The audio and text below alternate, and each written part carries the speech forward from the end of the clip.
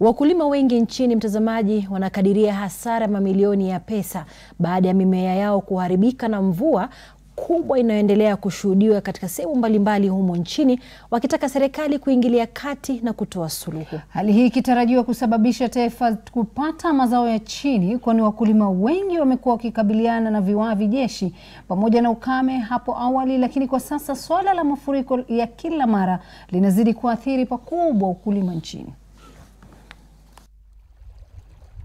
Wanatembea kwa makini ndani ya maji haya wasijue hatima yao, kwani eneo hili ambalo sasa limegeuka na kuwa mto ni sehemu ya shamba ekari 7 linalomilikiwa na kundi la Banane.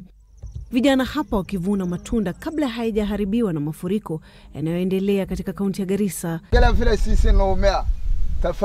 Hussein Aden ambaye ni mwenyekiti wa kundi hili akisema kuwa wamepoteza zaidi ya shilingi milioni 1 kutokana na mvua kubwa. Ekari 7 na kusha, watermelon, nyanya, kila kitu na kusha, mihembe na anguka, ijen na bita nafata maji. Hakuna barabara ya kupita maji. Ya pili, kuna barabara ya kupita watu. Alikuwa sisi natoka sasa makono kafu, ila inabaki mamiti tu. Hali ni ile ile katika eneo la Malindi, kaunti ya Kilifi, wakulima wakikadiria hasara kufuatia mvua kubwa inayoshuhudiwa katika eneo hilo kwa muda wa miezi 2 sasa. Ekari 2 tulikuwa tuna mahindi na ameenda yote. Na wakati huu hata nyumba yenyewe sina mahali. Inakaa kwa mahali pa kujikadia. Nyumba yangu imevunjika na mashamba yangu yameharibika, familia yangu yote. Kwa barabara yangu haina watu mpaka sasa, hata hatujui tutafanya nini. Nilikuwa nategemea hiyo migomba ilikuwa inanisaidia sana. Upande wa school fees, upande wa saidia chakula, nilikuwa nategemea hiyo. Na matumizi dakika sina, sijui nitumie njia gani.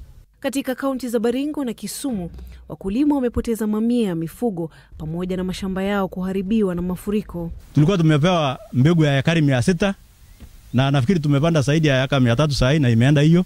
Kile kidogo kimebaki kwa store ni kama ekari 300. Katika kaunti ya Mombasa, polisi wakipata mwili wa jamaa mmoja kando ya fuo za bahari. Kufikia sasa haijulikani iwapo mwili huo ulikuwa umesombwa na maji ya mvua kubwa inayoonyesha katika kaunti hiyo au ulitupwa eneo hilo. Haya yanajiri baada ya taifa kukabiliwa na ukame ambao ulishuhudiwa nchini, huku wakulima wakitoa tahadhari ya kutopatikana mazao ya kutosha.